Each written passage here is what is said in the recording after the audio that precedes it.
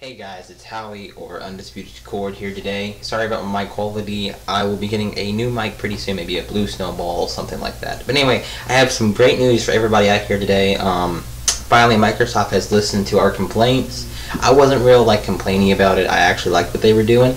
But today, I'm pretty sure they made every Xbox gamer happy today. My friend sent me this article on the official Xbox website. This was announced by the president of Microsoft. So here you go. This is the full length. There's about 3 paragraphs here of information. He's pretty much just saying that we listened to y'all and we fixed 2 major things that everybody. The one thing that they haven't fixed yet, which there's not really a big deal with, is the Kinect. You know, you still have to have the Kinect to play with it and stuff like that. I don't know about the always online, the always on thing with the Kinect, but I'm sure that can be resolved by many people. That's probably not one of the biggest problems we have with it. The biggest problems was the use games policy and the always online thing, and they addressed both of that today. And pretty much he's saying that he listened to us, or the team at Xbox listened to our comments and stuff, and they fixed it. So pretty much I'm going to go ahead and look at the page right now. I read the whole thing. It's pretty much saying, and I'm going to go ahead and show it on the screen. An internet connection will not be required to play offline Xbox One games. Now let's read the description. So, I know that's going to relieve a bunch of y'all.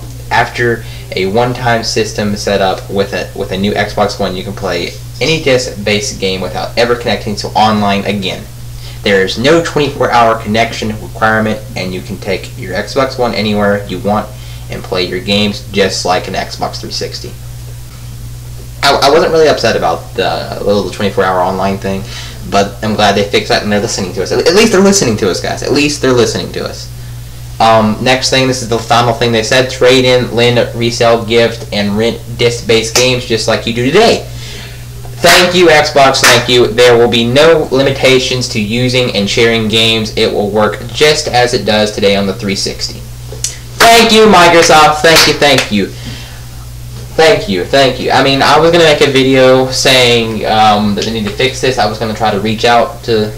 I was going to try to make a video, but I knew it probably wouldn't have done anything. But I'm glad we came together, and a lot of us made it happen to where this is not going to be a thing anymore.